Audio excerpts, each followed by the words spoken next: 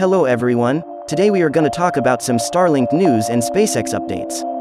And let us see some cool shots from Starbase. But before that, please hit the like and subscribe buttons.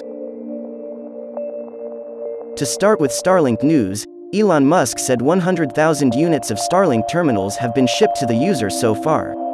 He also said, Starlink is now operational in countries like USA, Canada, UK, Germany and many other countries. He further said, SpaceX is waiting for approval for its Starlink operations in many more countries. SpaceX's goal is to provide fast and low-latency internet to anywhere on the globe. To check the availability and cost of Starlink in your area, you can visit their website starlink.com.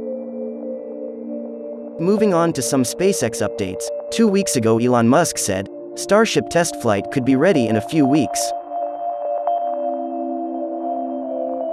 As listed in the Cameron County website, today's road closure has been cancelled. I will try to update the test flight dates as soon as it is available, so please consider subscribing to the channel not to miss any major development.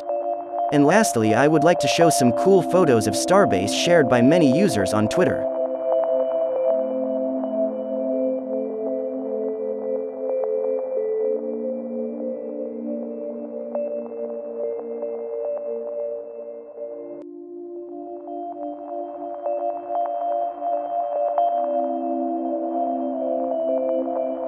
Looks like some serious discussion between starships and the moon. How cool is that? I will give the links of all these pictures in the description below. Check them out.